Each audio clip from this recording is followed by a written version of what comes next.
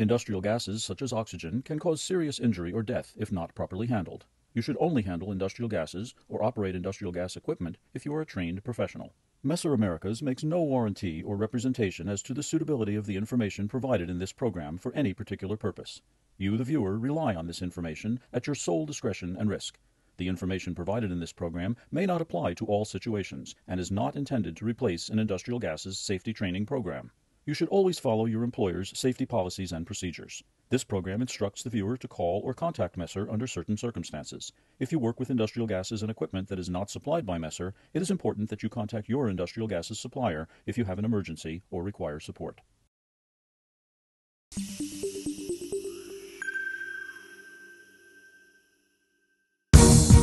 Welcome to the Taking the Lead in Safety series from Messer Group, a world leader in industrial gases and engineering. In this program, we'll take a look at the safety guidelines for working with oxygen in both gaseous and liquid forms. We'll cover the basic properties and behavior of oxygen, how it's piped and stored for use. We'll examine the safety concerns associated with combustion and low-temperature burns. We'll also pay special attention to the dangers of oxygen-enriched environments. Despite being used so widely for numerous applications, oxygen is probably the most frequently mishandled and misunderstood of all industrial gases.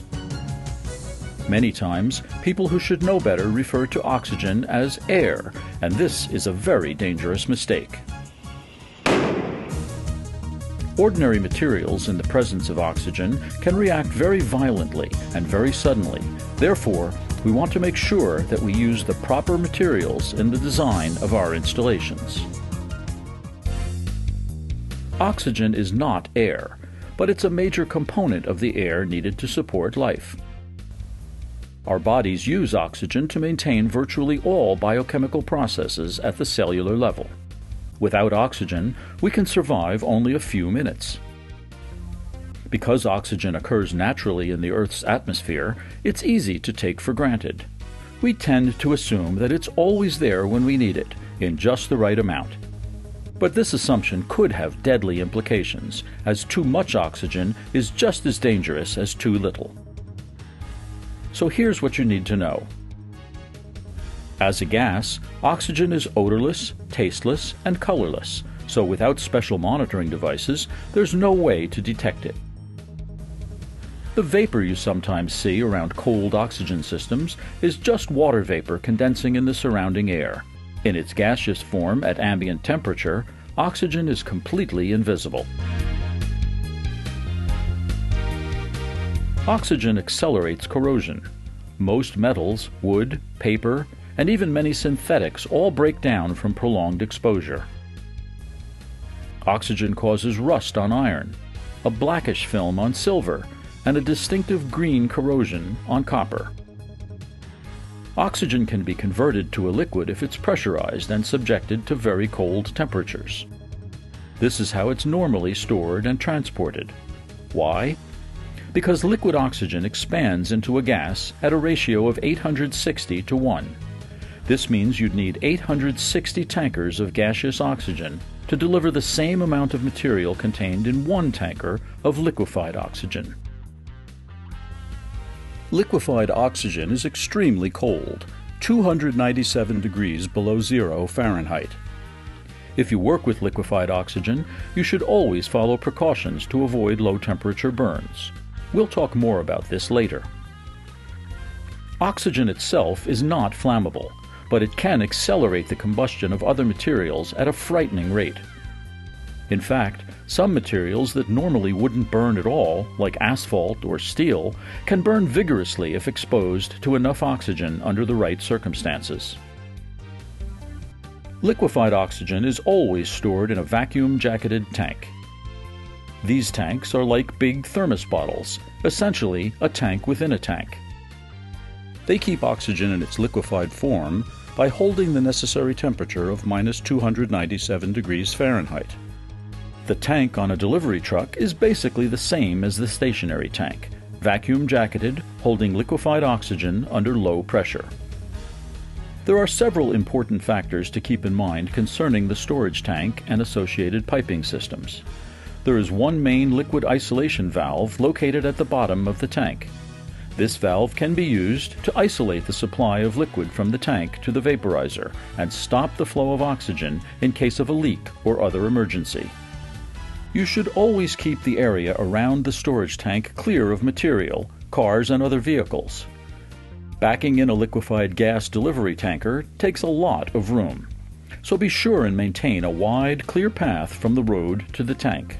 Only a trained industrial gases delivery person certified in the use of oxygen handling systems should perform unloading. If you work around a bulk oxygen system, you should always be aware of the condition of the storage tank.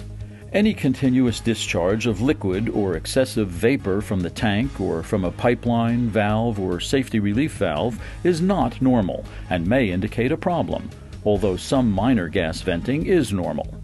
The same goes for a loud hissing sound or persistent vapor cloud. If you notice any of these signs, you should call Messer at the number posted on the tank. In an oxygen bulk handling system, the piping is just as important as the storage tank. Equipment and piping carrying oxygen must be protected. Always operate forklifts, trucks, and other heavy equipment at a safe distance. Piping systems like this call for extremely precise design work and very careful selection of materials. They should never be installed or modified without the supervision of a qualified engineer. Oxygen piping must be labeled indicating its contents according to the labeling standards specified for your site. Working with an oxygen handling system can create two potential dangers: extreme cold and fire, so your personal protective equipment should be chosen accordingly.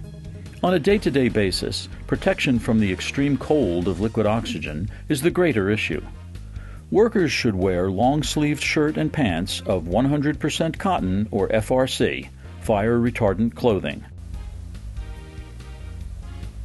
Eye and face protection, safety-toed boots, and loose-fitting insulated gloves.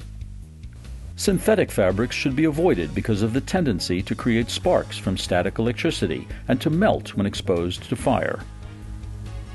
While oxygen is not flammable, in high concentrations it can create unpredictable fire hazards. Avoiding unwanted sources of ignition like sparks from static electricity provides an extra margin of safety. It's very important that liquefied oxygen not be trapped in any container or section of pipe. Safety relief devices must be in place to vent gas when pressure builds up. Here's why. Imagine boiling water in a pot with the lid clamped on. What would happen? The water boils, the pressure builds up, and before long, you've got a very hazardous situation. If liquefied oxygen is trapped in a tank or pipe with no venting, it creates this same situation. Even though it's very cold, liquefied oxygen is actually boiling as it evaporates.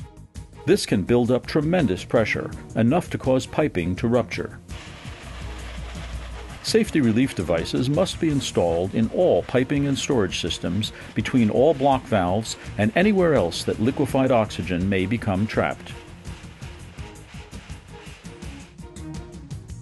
An oxygen handling system must be cleaned to very exacting industry specifications. Cleaning is a much more serious matter with oxygen than with other gases.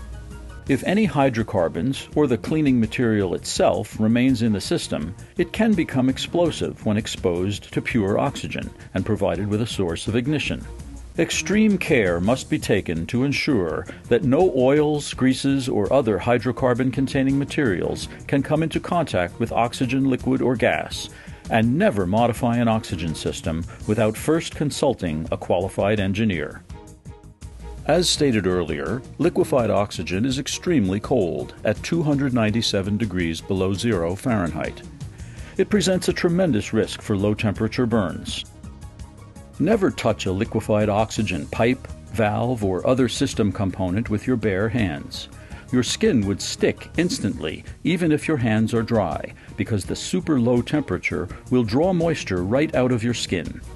Even if you're wearing gloves, you should avoid contact with these components. There's also a danger from vapor produced by liquefied oxygen. It can damage delicate eye tissue. You should always wear eye protection anytime you may be exposed to cold vapor or liquid. If liquefied oxygen comes into direct contact with the skin, it can cause frostbite. Contact for more than a few seconds can be very painful. Even if you don't feel anything, you can recognize this type of injury by the waxy yellowish appearance of the frozen tissue. If you get a low temperature burn, don't rub the area and don't try to warm it with dry heat. Instead, run the affected area under lukewarm, never hot water and remove any restrictive clothing.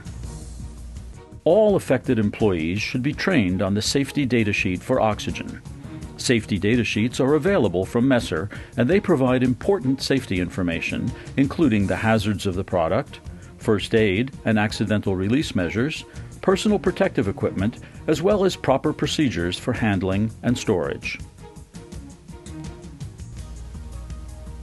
Up to now, we've been talking about safety concerns that involve the extreme low temperatures that are common to any cryogenic gas.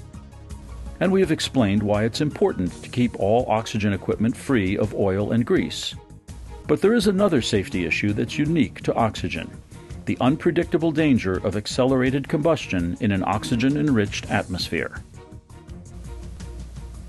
There have been incidents where workers use gaseous oxygen to blow dust off their clothes before going on break. This impregnates the clothes with pure oxygen. If one of these individuals were to come into contact with an ignition source, such as a spark or a cigarette lighter, their clothes would flame up instantly. Oxygen vigorously accelerates combustion. Almost any material will burn in an oxygen-rich environment, and sometimes very violently, even objects or materials that would not normally be expected to burn.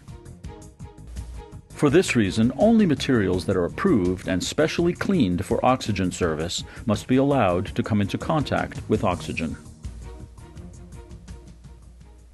So, let's review the properties of oxygen and important guidelines for safe handling. Air that is more than 23% oxygen is not air as we know it. This is an oxygen-enriched atmosphere, and, as we've seen, this can be very dangerous.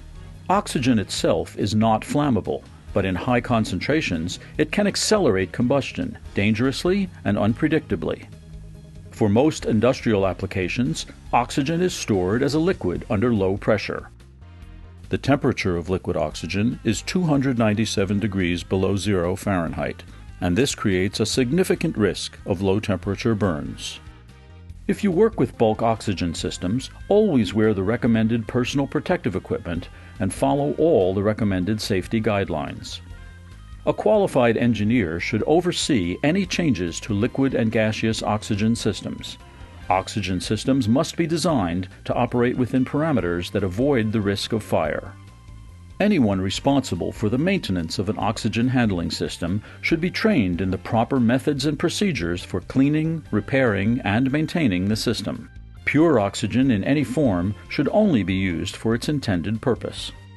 Remember, air is not oxygen, and oxygen is not air. Industrial gases, such as oxygen, play a critical role in manufacturing, food processing, healthcare, and literally thousands of other applications. Understanding their properties and their behaviors, as well as employing best practice handling procedures, ensures a safer workplace whenever they are present. For more information on industrial gases such as oxygen, or to obtain safety data sheets for any industrial gas, visit our website at www.messer-us.com. Thanks for watching, and have a safe day.